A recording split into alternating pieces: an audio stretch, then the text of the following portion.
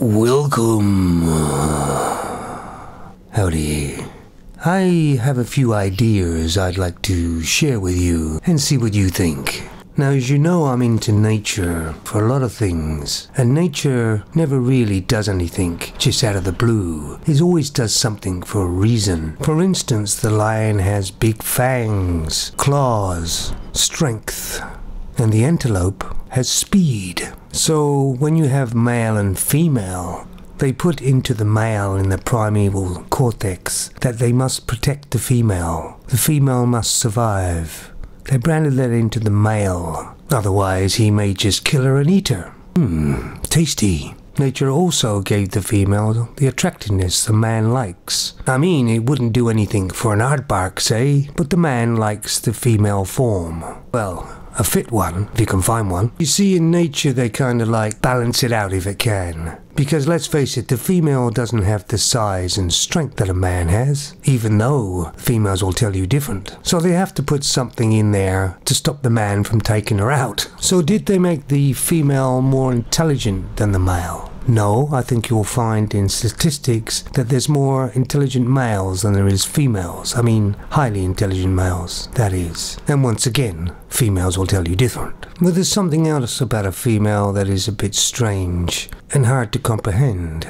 But if you think about all the females you've known, and the females I've known, they've all been a bit samey, a bit bland, actually. There's been a few live wires, but mostly they're all about the same, and I'm talking about their personality. And what got me started thinking about this is because the amount of males I talk to that have been married for quite a few years or had a long-term girlfriend for quite a few years, and then they got divorced or split up, and they saw this female or heard about this female going with another man a little while later, and the man was nothing like what she's supposed to have liked, and the female was completely different also, personality-wise as well. And this was hard for the man to sort of comprehend, that this was actually a different person now, and not somebody he was with 6 months ago.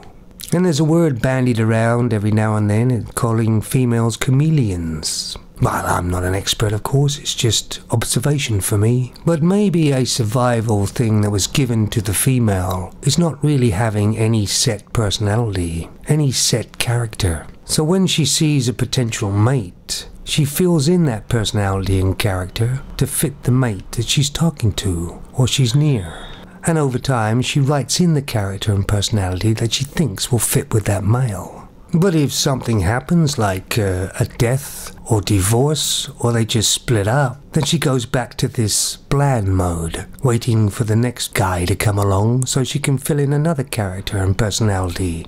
The female doesn't know she's doing it, it's just nature's input. Now, of course, on the other hand, I have no reason or any reason for nature-wise the way the females are acting now, because it's basically self-destruct, and nature would never try to self-destruct a female. So obviously some wires have got crossed. The thing is, when I was thinking about the personality changing on females so drastically from one guy to the next, I can actually remember a few girls I saw that happen, even one I was with. And I remember thinking at the time, I didn't think she liked that. So what do you guys out there think of that theory of mine? Could there be something to it?